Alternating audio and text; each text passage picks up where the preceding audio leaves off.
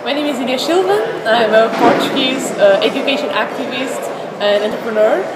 Lately, I've co-founded Startup Pirates as a one-week startup school for wannabe entrepreneurs. And lately, I've been growing the organization and try to reach as many countries as possible and try to make an impact in terms of promoting entrepreneurship and fostering entrepreneurship around the world.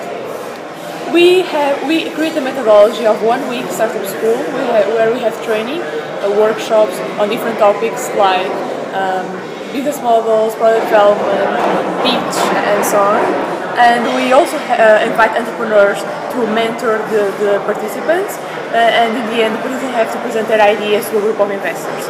So basically, that is our methodology, and right now we are bringing this methodology to different cultures, different ecosystems, and help people create companies. Basically, after our two programs, one in Porto, one in Lisbon, in Portugal, we have now 5 startups.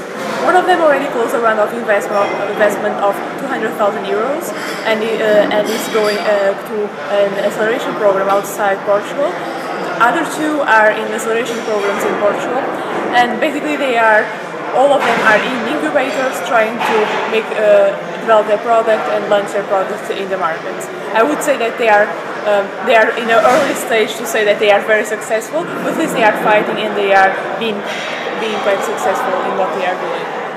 Is your model globally adaptable or deployable? It is basically because we work with local partners. We work with incubators, acceleration programs, universities, and people in general that know the local ecosystem, know who are the major players, and can bring these major players to the Startup Pirates program.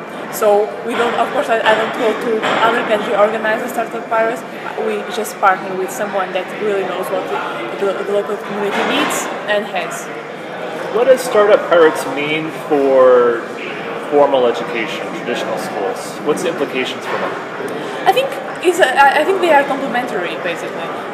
What we are doing is providing a different kind of education, more hands-on, where we bring people that actually are in the market, know very well the market, are successful in what they are doing, and they just share their lessons learned, their experience, and we make sure that our participants, in the end, they have something to show, a product to show, and something that they can keep working on. I think basically this is something that we have been doing since last year, since September. We are now growing.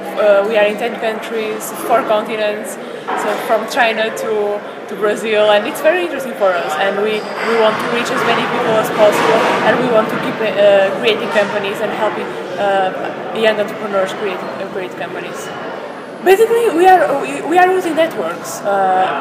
We believe in the power of people and the power of bringing people together. They don't have to be connected within a big institution. What they need is to have the energy and the will to actually do something for their local startup community. So basically, this is a very small organization, completely bootstrapped. And what we are doing is to go to conferences, talk to a lot of people, tap our networks, make sure that we explain well what we are doing, and people just welcome us with open arms. And it's been an amazing experience to see how important and how eager people are for a program like Startup Pilot.